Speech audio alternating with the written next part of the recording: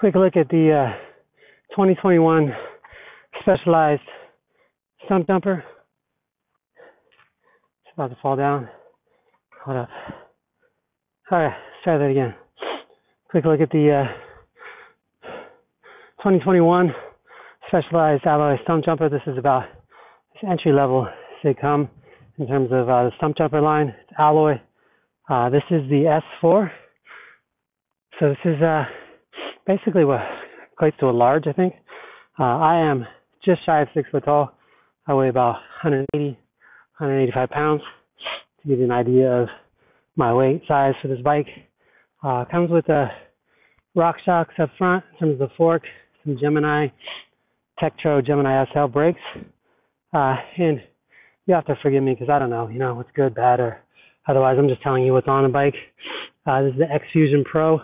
Again, rock shocks. This has in terms of travel, it's 140, I believe 140 up front and 130 back here.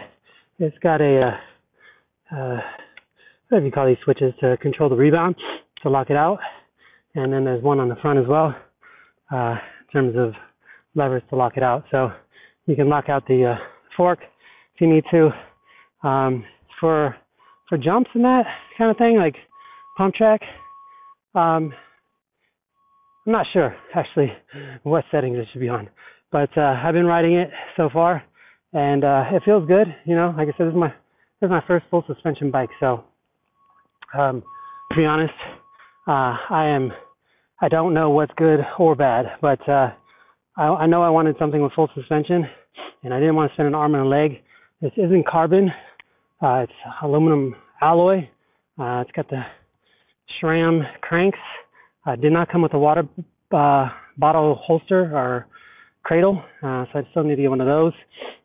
Pedals.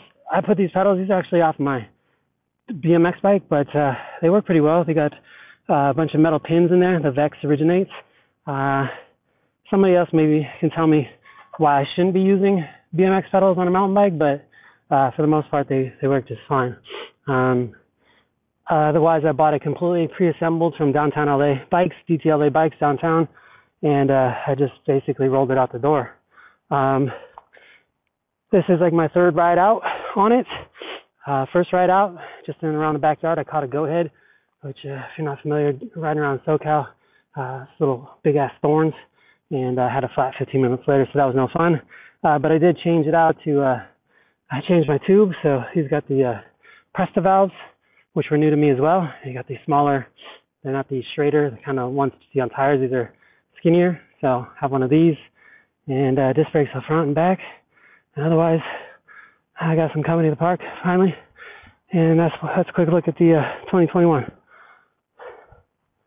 So far, so good.